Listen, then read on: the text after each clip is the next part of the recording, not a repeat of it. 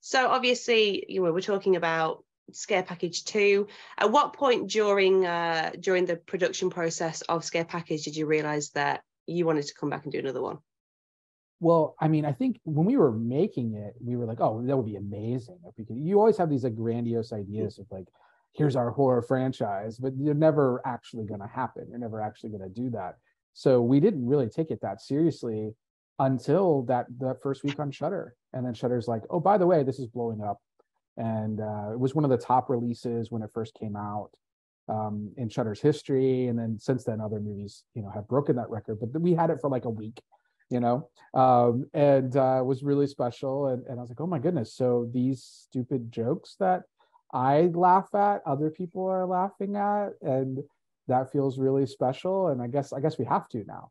So, then we immediately started like, well, we killed all our favorite characters. Now, what the hell do we do? And how do we make this work? And, but that became a fun challenge in the process. And the first one is a super, super fun anthology, but I think this one sort of tops that. How, when you are sort of going around writing a second film, how do you up the ante? Well, I think the good thing was we had established a world and some rules that kind of like made sense. So we knew the sensibility and the style that this needed to kind of like work within. But, you're one of the things that we would do constantly was, what is the easy answer? And then throw that out, So again, I always thought the easy version of this was to go back and just put videotapes in at Rad Chat's Horror Emporium, and that still would have been a fun movie. I think that's what people expect, coming into Scare Package 2, and that's why I was like, well, then we can't do that. We got to pull the rug out from under them. We got to find a way to make this like crazier, and so that really starts with what is the most wild idea of this. And then it's like, is that achievable? Like, is that literally even possible given our budget? And if we think there's like maybe, then we have to do it. If it's like, okay, that's just literally no way, okay, fine. But I start with like just ambition, and then you're like, so, and especially in particular, if Cameron Burns is like, I don't see any way we can do this, then I'm like, okay, that means we kind of have to do it, and I love to kind of fight against that. He's like, how are we going to put bees inside of people? Like, what does that even mean? And I'm like, I don't know, but this line, you called horror, you called horror a bee movie. Well, the real horror is the 10,000 bees that I put inside of you. I'm like, I don't know, but that line makes me laugh. I don't know what that means, and we're going to write something around that line.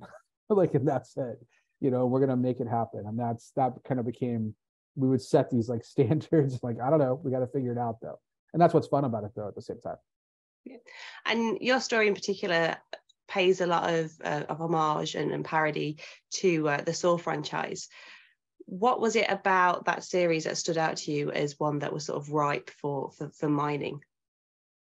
It is so of all the horror franchises, I mean, and Friday the 13th goes a little crazy too later on, but there are none that retcon and go back and change their history in a way that Saw does, where you have a flashback of a scene and there's 2 people sitting there, and then the next flashback, it's wider and there's 4 people sitting there, and then there's someone else there, and it's like, what? And then Carrie Elway shows up, and then like, it just doesn't, I could not wrap my head around it. I mean, I had to go back and watch scenes from other ones. I mean, this was, during the pandemic when Spiral was coming out. So I'm like frantically trying to like understand the canon. And I'm, I scored well in high school. I had okay grades. I feel like I should be able to figure some of this out, but I could not figure out the Saw franchise. So there's a moment in the end of Scare Package 2 where he's like, do you know what's going on? And that is just me, sitting there like, what the hell is happening right now? And so that just became like a fun thing when you're talking about horror tropes, and especially in a sequel, the sequel horror trope and what that really meant was really, really fun to kind of comment on. But then also you have this like character Jigsaw who has this like indignation, who feels like they know how the world should be. And I'm growing frustrated seeing people talk about B movies and elevated horror and all this. And I was like, well, what if these like this is this heightened world where these horror people took their horror fandom, and fandom was really frustrating me too on Twitter and all that kind of stuff. And, it's like, you're ruining my childhood and all these things that make no sense. I was like, well, what if that becomes a really fun villain? You know, so I could turn Jigsaw into a horror fandom villain. That became really fun. Now I get to write this Jigsaw stupid dialogue, and that's great. You know, and then the real sealer was, now I get to make, you know, scare package style saw traps, the dumbest saw traps imaginable. I was like, well, that's fun. I was like, so this becomes, you know, this is the franchise that needs to be our linchpin, and then we'll kind of branch off from there. But it just felt so right. Yeah. And the series is the Scare Package series. It is sort of known for its like ooey, gooey gore and practical effects. How much fun is it to be on set and sort of go from what you've written on the page to suddenly seeing it brought to life? I mean, it's the best thing. I mean, like early on, we did one of the first big gags we did was all the acid vomiting of people, and it was like, okay, how are we going to do this, and how are we going to make it work?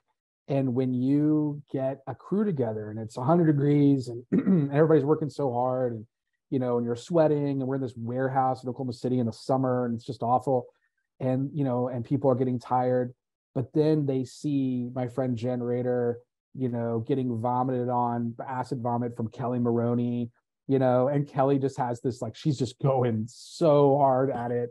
And everybody's just clapping and laughing and like, oh my God, this is so fun. It just invigorates everyone, you know, and the whole crew gets behind it. And they're like, wow, this is not like the normal movies that I'm working on, you know, and they get something that's, you get like immediate gratification, which is really hard to do when you're on a film set.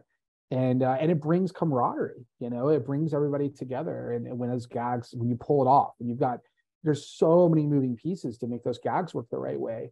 So, you know, and when you hit it, it's just becomes this like invigorating moment for everyone. So yeah, it's that's part of what I love, you know, which is that weird kind of combination of, you know, just like all these pieces, and like, how do you angle this the right way? And then it looks, and you're like, oh my God, that just worked. Like, and it's magic, you know, it's a magic trick. And it's the best feeling. Like, I mean, I chase it all the time. In every movie we do, I'm always trying to get bigger gags. Like, even when I'm producing for other people, I'm like, we could really make this kind of, even Blood Relatives, there's a moment where I want her to lift and hit like when she punches her, I want her to lift and hit. I'm like, let's go bigger with this, and you know what it can be, because I love these gags. So those are usually a lot of my impact onto projects when we get onto set. Yeah. Yeah, I mean, you've had, you know, your production company's had a very, very busy year this year, and you know, like we just, you know, mentioned their Blood Relatives that recently also dropped on Shudder. I know that you and Noah have been friends for a number of years, but how did you get involved with that, and what meant, you know, when did you realize that, you know, what he was working on was something quite special? Yeah, you know, I mean, we first met on Starry Eyes. That was the first time we had met, and you know, and then he's been in all my movies prior.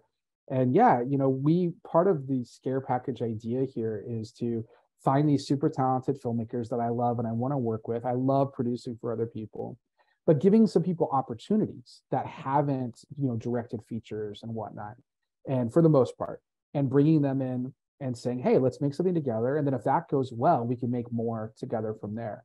And Noah really wanted to step into directing, and he had been talking about it for a while. Had been a really, really talented writer, and that was the next step for him. And Scare Package just made a lot of sense. So we did that, and then we're like, okay, now we've kind of got this worked out. You know, you've worked out some kinks of what you want to do in your vision. Let's go. He had a couple scripts, but the one that I thought was most achievable was Blood Relatives, and you know, we talked about that. I mean, we were talking about Blood Relatives while we were making the first Scare Package. So it was something that we knew that was there. And again, it was a script that with Paper Street Pictures, like, we take a lot of pride in like horror with heart, you know, like that's a motto of ours. And we want there to be something. And I just thought Blood Relatives like perfectly encapsulated what that was. And then the upcoming Sorry About the Demon does the same thing. The Pale Door, you know, I thought had a little bit of that. So that's something that's important to me. And then Scare Package, for as absurd as it is, like, there is a lot of heart in Scare Package, you know, and it is about horror fandom and the things that we love, but then so much is about sharing it with other people, you know. And I have this grand idea that horror, you know, this horror aficionado is sitting there, it's a diehard horror, watching this with their partner, and their partner's maybe not a big horror fan, but they're both laughing, and then their partner's like, why are you laughing so much at the scene? It's like, this is a reference to this. And they're like, wait, what? And he's like, oh, you got to watch Hellbound. Now, next thing you know, now that couple is watching Hellbound.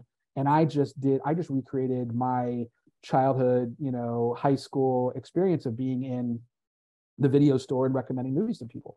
And now because of Scare Package and Scare Package 2, they're watching other horror films. And like that to me is kind of the epiphany, of what this could be and what we were trying to do.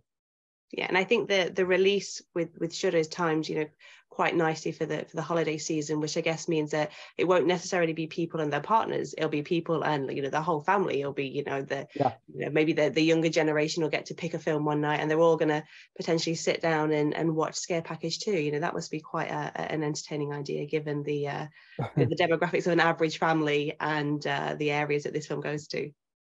Yeah, that is a fun thing to think about. I mean, I don't think my mom's watching it, but I will say I think the idea that somebody with a family around Christmas is watching Scare Package and hopefully again someone there is telling them like, oh, that's a reference to this, that's a reference to this, and they can feel that admiration. Because one of the things it was important to me was that the references needed to be narrative based. So it wasn't like an episode of Family Guy where you stop and you do a thing and then you come back to a story. I think one time I stopped, and that was kind of the drive kiss sequence. That's the one time that I was like, okay, I love this so much, I still have to kind of do it. And it is a little bit narrative based, but the rest was those references had to be driving the story forward and propulsivity in that. And so yeah, hopefully people catch up on that. That will be a fun thing to see. I just can't wait to see what people think. How it's going to land. Yeah, and my final question would be, it's sort of teased, as any good horror film in a franchise does, teased that there might be more to come. Are you hoping that you might get a chance to do Scare Package 3? Have you started thinking of new and inventive ways to kill your friends?